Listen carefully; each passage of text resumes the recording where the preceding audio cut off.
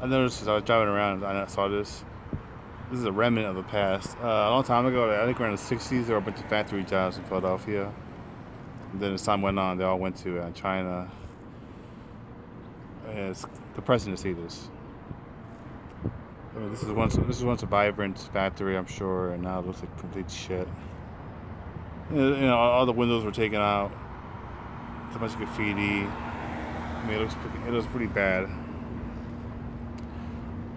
A long time ago, me, my aunt, and some other cousins of mine, we went inside one of these old factories. Not this one, but a different factory, like maybe a mile from there. And when you go inside one of these old factories, it looks like shit. I mean, it looks like trash and glass and, you know, just like needles and shit. Because there are people that actually live in these abandoned factories.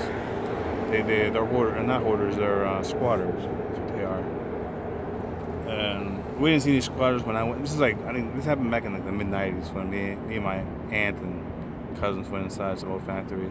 We didn't see any squatters, but you gotta be careful because some of those people are crazy. Some of them are, you know, violent. You gotta be careful.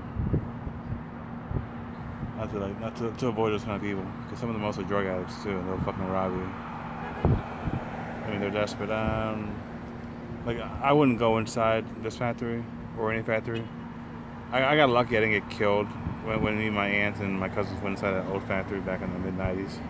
Because I mean, you could get hurt. You could like fall through the floor. Or that truck, or like the steps could like collapse. So we were lucky we didn't die. But you know, I wouldn't go in this, especially during the nighttime. Because you could get hurt. But it does look. I guess there's something interesting about seeing an old building like this. It's kind of intriguing, but yet sad. Oh, well, you know, thanks for watching. All right, please subscribe.